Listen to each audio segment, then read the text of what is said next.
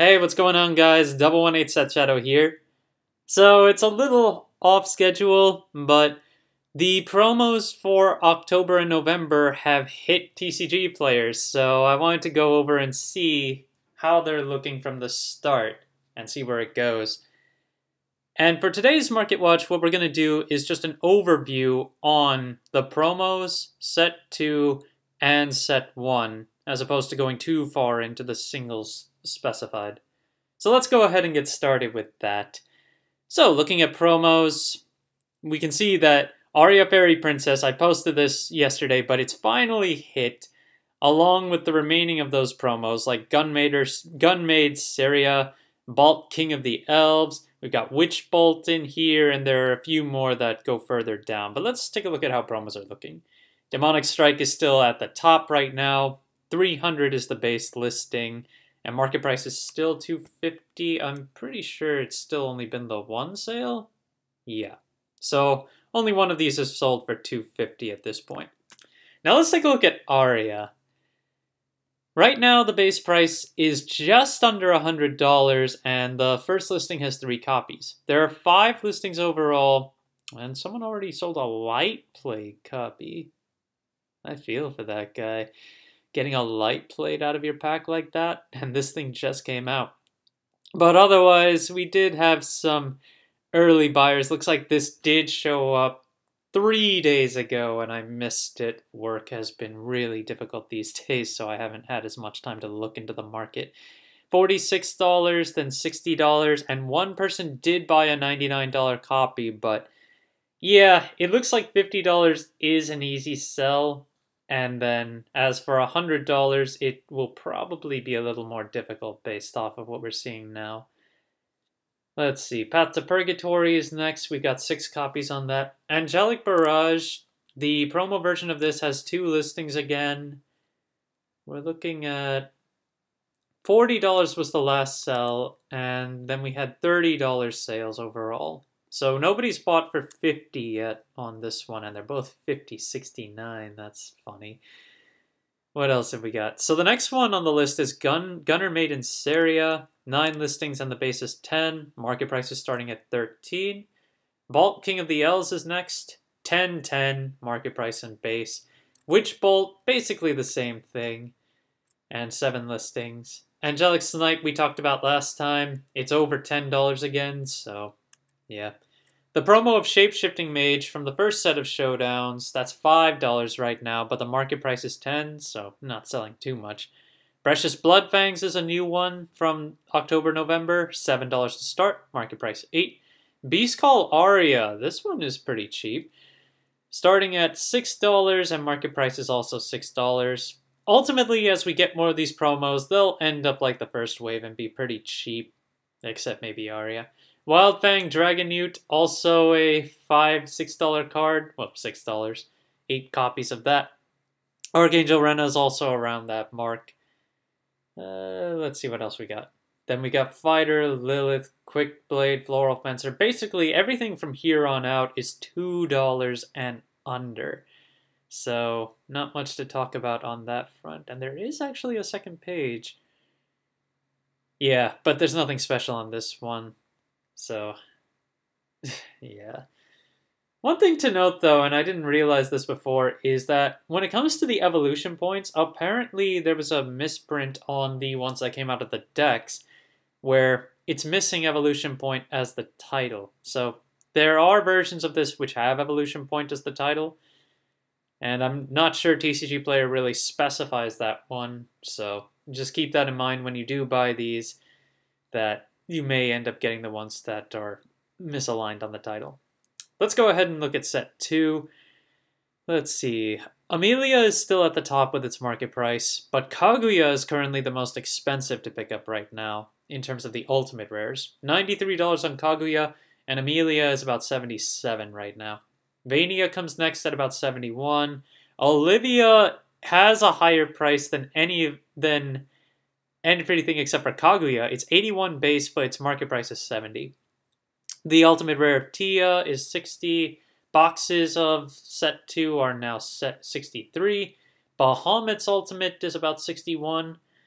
Michelle Pure-Hearted Mind Reader has continued to drop off. I'm a little surprised on that one, but it's $38 base right now and 22 listings. So I don't see that really going up anytime soon. Let's see. On Bell of Mysteria, that one has also been going down. We're at $31 for this one. Then you've got Prim Adventuring Priestess, it's still holding around $35 and has a few less listings compared to Michelle. So it's interesting to see that one holding out. Imperial Dragoons Evo, the ultimate rare has been dropping off though and is now 37, so a little bit lower. Dark Angel Olivia's regular version is still around 38. What else we got? Daria's SL 27. Heavenly Aegis's SL, the regular one, 34. Then the Evo Super Legendary, that is $19. We keep going down. The regular version's SL for Daria, that is 21. Dragon Song Flute 30. And quantities are not looking too bad, so they'll hold at prices or continue to go down in these cases. The Super Legendary of Bahamut, 19. Heavenly Aegis is legendary, the regular one. It's been dropping a little bit more, now $19 base and 25 listings, but it's still holding around there. The Super Legendary of Alexander is now a $16 card. And we keep going. Let's see. Soul Dealer. Super Legendaries, the Evo 15 and the base 25. What else have we got? Tia's 11 for its Super Legendary. The regular Alexander's 12. Imperial Dragoon, the Super Legendary of the base form, is only $10. Poor guy. Okay, Dragon Song Flute is still a $10 card for its regular Legendary. If you want the Super Legendary of Tia's Evo, that's $4, but then the Ultimate Rare exists, so no surprise that that's so cheap. Daria's regular Legendary is $6. Surefire Bullet is still around $6 too. The regular Tia is also around $4. Dracomancer Rites foil, there are 2 copies of this at $14 right now. I'm assuming nobody bought them. People did buy it at $10 and $9 though, so $10 doesn't seem to be too bad for this one. The Super Legendary of the Evo Imperial Dragoon, I feel for whoever pulled that, it's only $4. What else have we got here? I think that's about going to cover it. Okay, Crystalia Lily's foil, that has dropped off to $10. Let's see if it's actually been selling. Nope, it's still only sold for $6 at the high, so we're not there yet. What else have we got? Anything of note? Vey is still $10. Where are we at with that one? Oh, players have been buying the foil base for $9. Okay, that's something.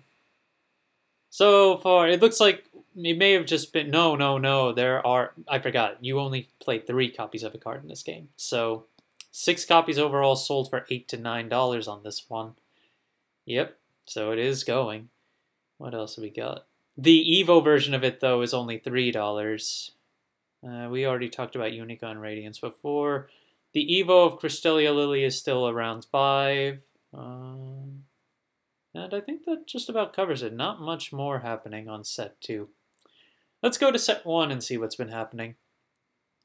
Zealous Wings is still at the top when it comes to base listing and market price, but I don't think these have really been selling. About a week back, $138. And that's about that. But it's overall just dropping off in value. Same goes with Aurelia. Let's see how this has been doing now that Swordcraft has been getting a bit of a boon. Also just about a week back, but it's been selling for around 130, 140. So still on a downtrend, but yeah, that's still going. We talked about how the starter deck leader cards have really all been dropping off. Raminia, I am curious about this one. Let's see. 124.69 is the base. Over a week ago, it sold for 150 though.